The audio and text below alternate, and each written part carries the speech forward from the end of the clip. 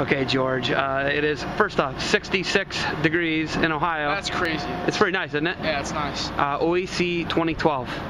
First off, what were your finishes in the OAC Junior High State Championships? 7th grade I took 3rd, and 8th grade I took 1st. Who won your weight in 7th grade? Ryan Taylor. Ryan Taylor. Yeah. I think you might have got a little bit of revenge on him. Yeah, a little bit. Did he beat you? He beat me, yeah, in the semifinals. He beat you in the semifinals. He came back and took 3rd. Then your 8th grade year, who did you beat in the finals your 8th grade year? Edgar Bright. You beat the mailman. Yeah, I beat the mailman. You beat him in the state finals and at your junior year in high school too, right? Yes. So you're up on the series on the mailman. Yeah. 2-0. Okay. 2-0. 3-0 actually. 3-0. Districts too. Districts too? Junior high districts. Junior high districts. Man, you had a lot of battles with them. Yeah, a lot of good kids. A lot of west side of Cleveland battles there, huh? Yep. Okay, so this tournament is an excellent tournament. What do you think that says about this tournament? You were only able to win it one time and you won 2 high school state titles. What do you think it says about the OAC state championships? It says that there's a lot of depth in the tournament. There's a lot of tough competition. You got to be ready for every single match because it prepares you really well for the high school state tournament. So you definitely can't take it lightly. Did you do the Tulsas and the kickoff classics and all that? I went to Tulsa one time. Compare this to that. This is so much better of an experience. I mean, Tulsa, you get guys from all over the country, but you're only getting one kid from each state. And you get the best of Ohio, all come down from north, south, east, west, everywhere. It's just amazing depth and something you can't get when you go out to Tulsa. I mean, it's still tough kids, but not the same experience.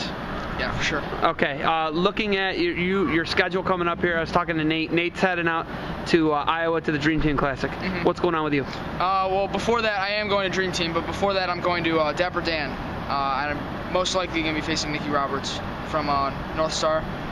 It'll be a really good match. I'm really excited for it, preparing really well with Kabbalah and everything. Everything's going well. My training, took my 2 days off and got back into it. 2 days off, that's all you took? 2 days off, yep. When you look at both of those experiences, you know, that makes you the undisputed #1 in your weight, okay? What do you got to do to keep that ranking, to win in the Dream Team Classic, and then to win against potentially Roberts? You just got to, keep working hard, just go out there. It's a grind, treat it as if it's the national championship. And in this case, it could decide it who's the best. So I'm really excited. I really want to step it up for this match. I mean, my Virginia coaches will be there, so you gotta press them. So it'll be pretty cool. UVA. Speaking of UVA, do you look to try and go there and start as a true freshman? I don't know. The kid there is he's gonna be a senior, redshirt senior next year, Matt Snyder. So I don't know. I would probably step in if he would get hurt or something, but most likely I'll redshirt, get that year under my belt, get a little bigger. I'm pretty light right now, so.